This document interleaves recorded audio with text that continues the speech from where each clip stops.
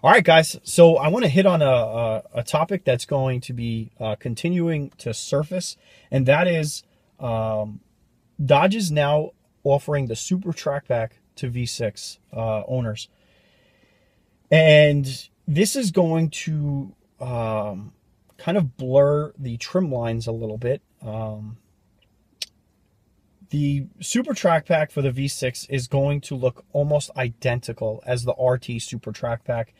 It's going to resemble a debadged Scat Pack, or debadged Daytona, and basically all a person with a Super Trackback has to do is get a couple of phony badges and some rims and a spoiler, and you have yourself what appears to be a $50,000 car.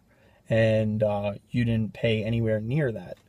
So I kind of am bringing this up because I want to know what your thoughts are on this particular topic. I myself think that Dodge is kind of blurring the trim lines a little too much as it is. Now, they did something similar with the RT, and I rushed to the defense of the RT. And the reason why is because the RT is still a V8. Okay, and it's the only V8 in the whole lineup that looks drastically different than all the other V8s. So the Super Trackback allowed the RT to kind of resemble what the other trim levels were.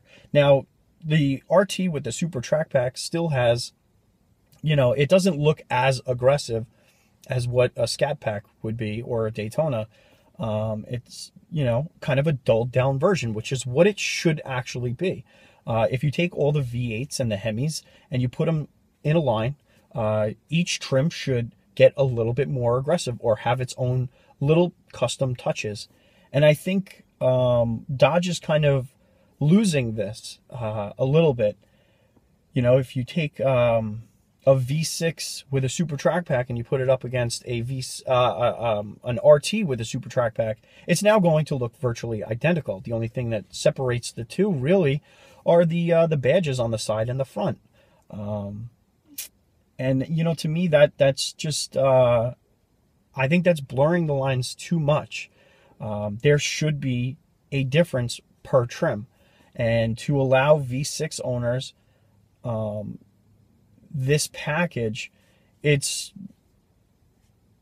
interesting. And obviously I know why Dodge is doing it. It's to get more sales. There are so many people that come into probably, dealers, and, they're you see it online all the time. I'm going to get a Scat Pack. I'm going to do this. You have all these people with big dreams, and, they go into the dealer and then they finally crunch some numbers and then they realize, well, you know what? A Scat Pack is not as cheap as what you initially thought.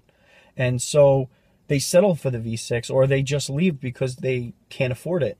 Well, this Super Trackback for $1,200 is going to allow, people that were in love with the styling of a higher trim level, and now they get it for, probably half the price, And so, yeah, let me know what you guys think on this topic. I don't want to dive too far into it because, it could get a little on the lengthy side. But I'm definitely curious to know what you guys think about this, and what do you think Dodge is making a mistake doing this, or you think it's fine, or just let me know what you think.